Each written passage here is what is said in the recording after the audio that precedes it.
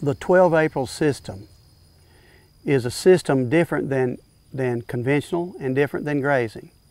It is a totally different system that you can develop, and you can't do it overnight, but you can develop it piece at a time. We have 100 acres here on the farm, and we have 70 acres in pasture, 20 acres in woods. We have 83 cows right now. We want to stay under 90 cows. That's what fits the land. But what the system is that we have 29 paddocks here. 29 paddocks with 2.5 to 3.5 acres per paddock. And with that, we have something growing in every one of those paddocks that's different. And we have dividers that we can divide this into where the cows will graze one of these paddocks each day. And it'll look like it's been mowed with a lawnmower. But the thing of it is, it can be designed any way you want it. You just got to have crops that you grow that the cows can get to.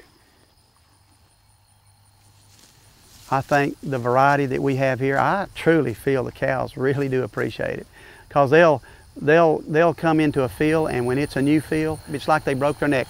They start grazing, and that's what I always say. Those cows, you see those cows' heads down, they're making money.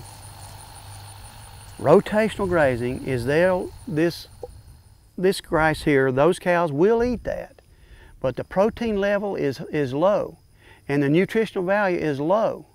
So they won't have maybe 6 or 8 or 10,000 pound herd average, but they've cut their input cost. So they've done that. But I didn't cut my production.